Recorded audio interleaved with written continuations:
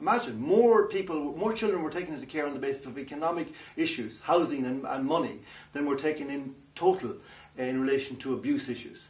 Now, that tells us something really, really frightening about this present moment when the state's resources are under pressure, when family resources are under pressure because the state is on their backs trying to take back every penny it can to pay off the speculators.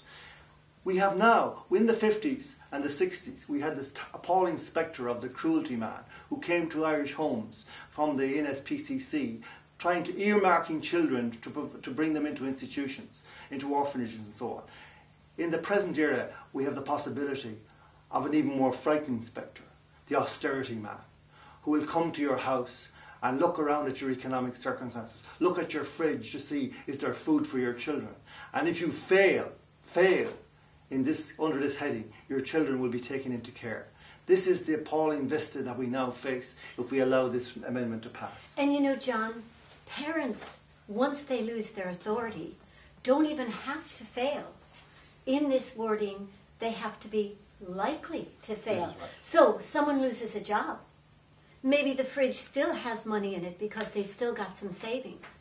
But the austerity man decides that they're not going to be able to keep the fridge full in the future. Yes.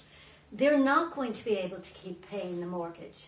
So we should take the children now while they're young enough to adopt, rather than wait till they're older and not as adoptable.